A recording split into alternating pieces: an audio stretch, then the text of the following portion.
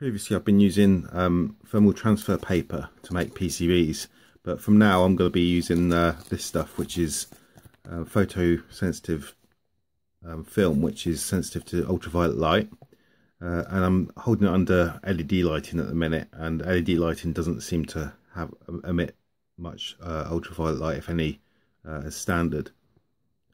So it seems to be okay to handle in light areas, but I still block out the windows, even though I think glass is supposed to filter out a lot of ultraviolet light. So the start of the process is still the same. I'm using a bit of very fine wire wool and just rub over the board just to remove any oxidization if the board's been left out in the air at all. You can see that it just cleans up the oxidization to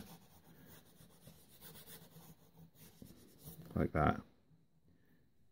And next I just use some isopropyl alcohol just to clean off any dirt and oil and or fingerprints, anything like that.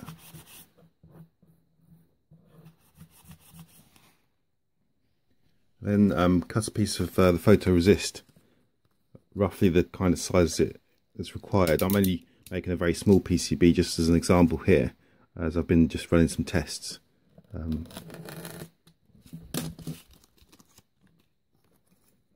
This photoresist, it has like a layer on it, but because it's very thin, it's very difficult to tell the like it's got a film layer which needs to be removed. So I just get a bit of sellotape or some kind of sticky tape and just cut it into 2 bits.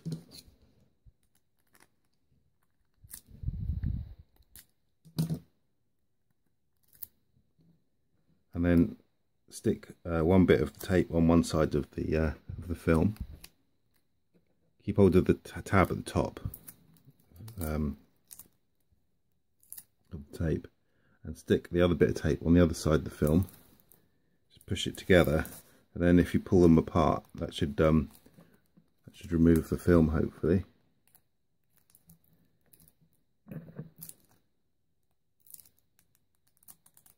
There it is. So be careful not to let it fold back on itself. And you need to put the copper board onto the film. It's a bit fiddly because I'm doing this in front of the camera. And then just push the film onto the board like that. Make sure all the air bubbles are out of it. You might use some kind of something to just push all the air bubbles out, but it goes on quite well. So the next thing, you need to apply some heat to the film. I'm just using my reflow station. Cheap reflow station costs about £30. I think I've seen people put these through the boards through a laminator, but I don't know how effective that is, or if it damages the laminator at all.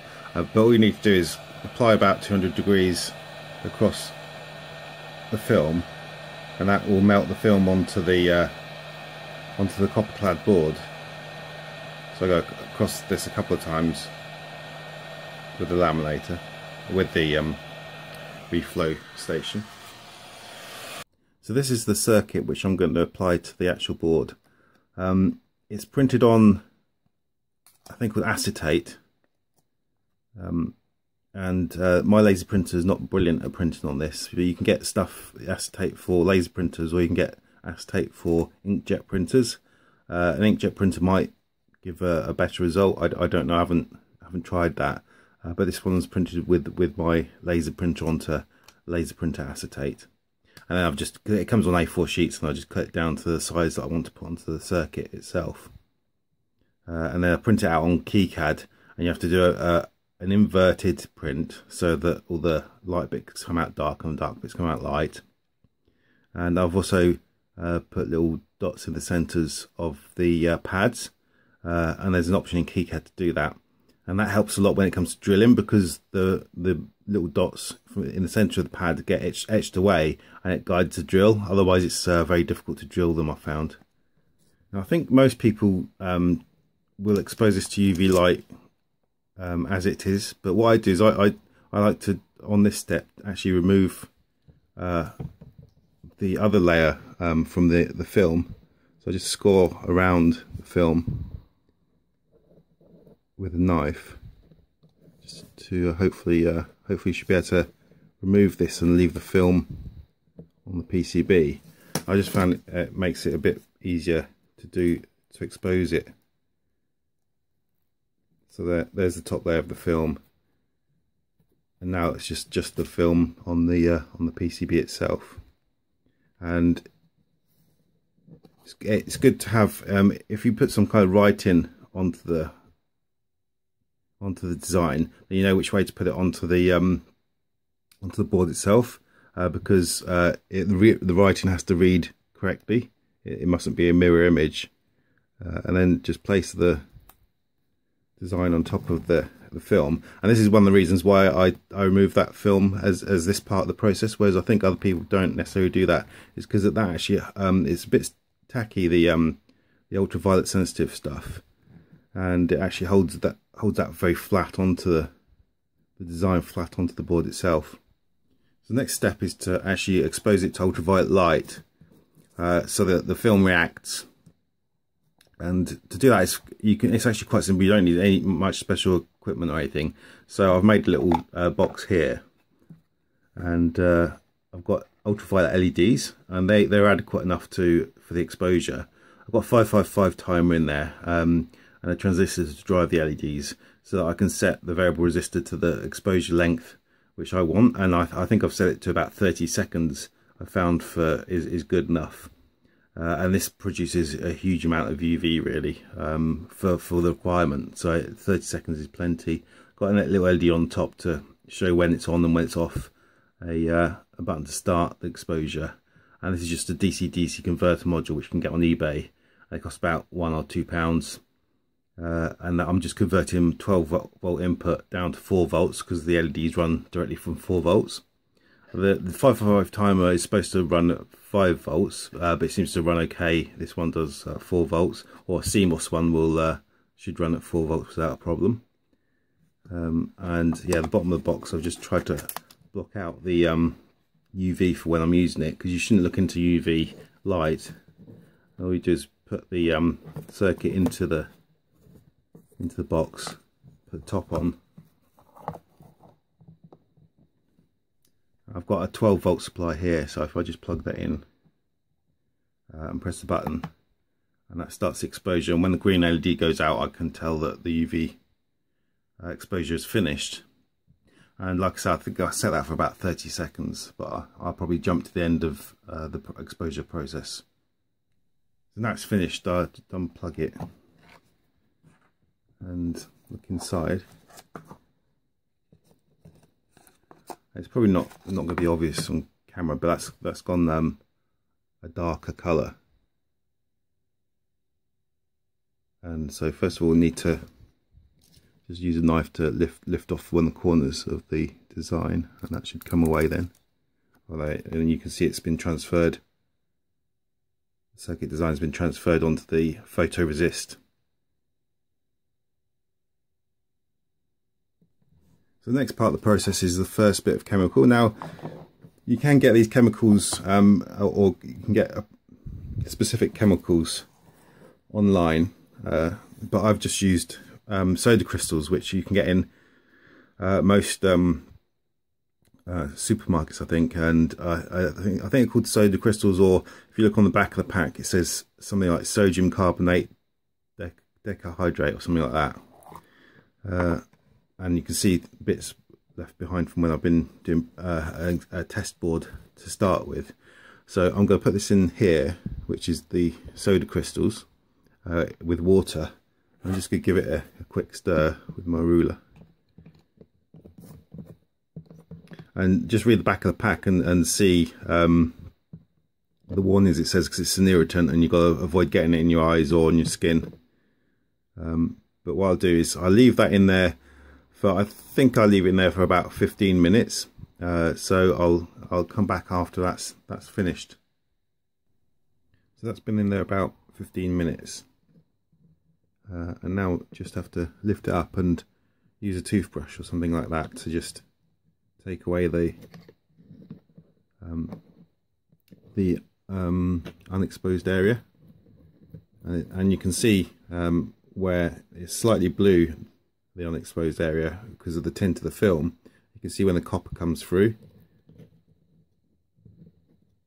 Yeah, so you can see when you're lifting it off, and you can be reasonably firm with the toothbrush, but you don't want to be too firm because you don't want to lift off the stuff that you want to remain on there.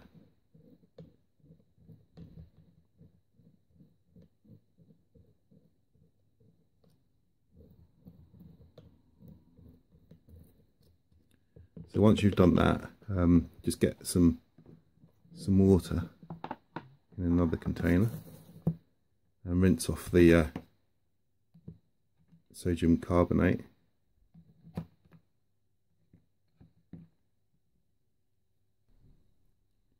So you can see there's like a few edges of the track where it's come away, and that's probably because I left it, rather than 15 minutes, I probably should have left it 10 minutes in the sodium carbonate, but this is only the second board that I've made using this method, so it's not too bad. So what I'll do is I'll now etch this. So just use ferric chloride as usual, and as always I've got these little stands which I put the board in.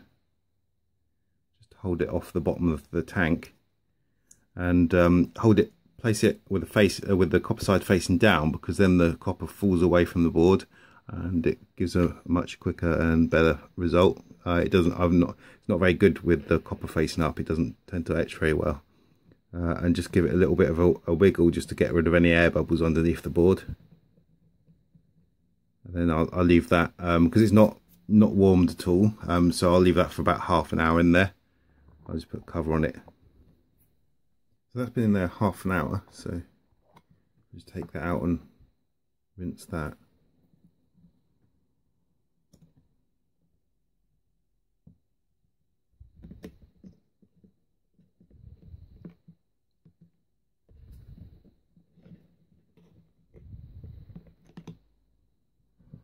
And it's etched the copper away. So there's just one more stage now for the etching process. Let's go back to the soda crystals and place it back in there for about another half an hour, and that will remove the exposed photoresist. So it'll end up with a nice clean board.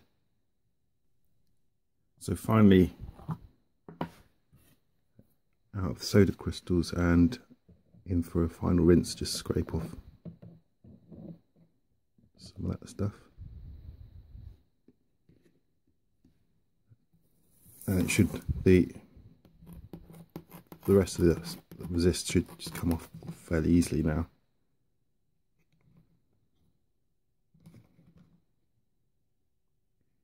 Reveal the circuit board. So after that's been cleaned off, just then drill the board.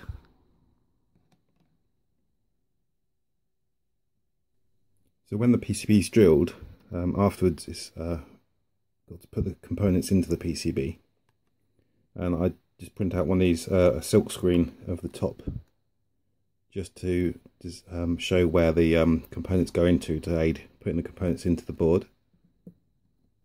So now the circuit is assembled, it's soldered, it's time to test the circuit. So I've got a 9-volt battery here, which goes onto this connector here, and I've got a speaker to go onto there, and I've got audio which I can start from my phone, which goes onto there, and the amplifier works.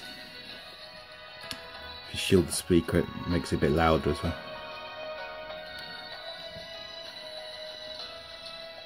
So that was a successful creation of a board using ultraviolet photoresist.